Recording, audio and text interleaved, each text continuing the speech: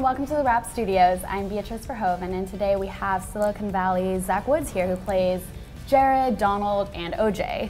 Thanks for joining us today. Thank you for having me.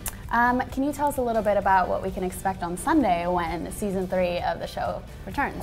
Sure. At the end of season 2, Richard has been removed unceremoniously as the CEO of Pied Piper, the company he created, and season 3 sort of follows his attempt to claw his way back to control of his own company. Going to be a lot of Game of Thrones crossover in the first episode. Yeah. Wow, that'll be great. Yeah, yeah. There's a scene where I walk naked and everyone just yells shame, shame. Again, shame. Yeah.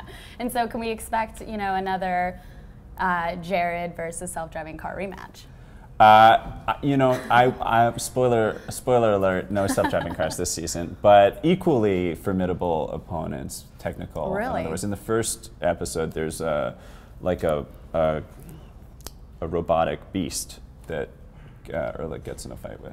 And so season 2, we had a lot more women on the show. And was that kind of like a direct response to the criticism the show faced in season 1 when people were saying, there's like very little women in the show, and then Carrie Kemper kind of addressed it. Mike Judge and Alec Berg were aware that the show would benefit from more women, not just because of the criticism the show got, but because it would, just be different in terms of the character and the dynamic. Women are grossly underrepresented in the actual world of Silicon Valley. Like, there's a shot in the show where the camera pans over a crowd at TechCrunch, which is like this big tech conference.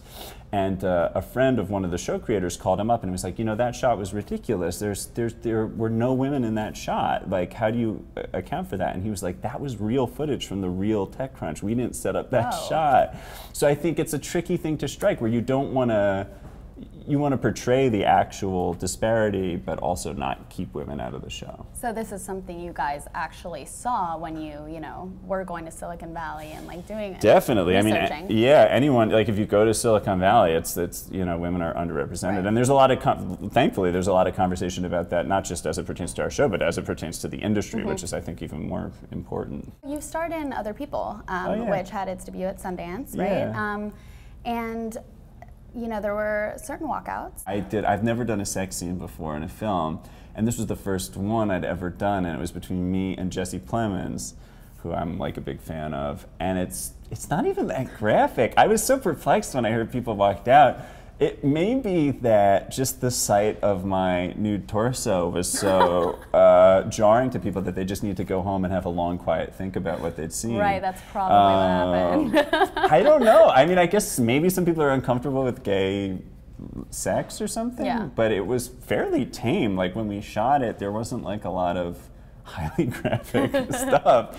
So I don't know, maybe people are like a little homophobic, or maybe they just didn't like it, or maybe they were so overwhelmed with desire at the sight of us nude that they had to leave. I mean, I think that's probably, now that I think about it, it's probably that. Thank you so much for joining us, and we'll look forward to seeing you on Sunday when the show returns for its 3rd season on HBO.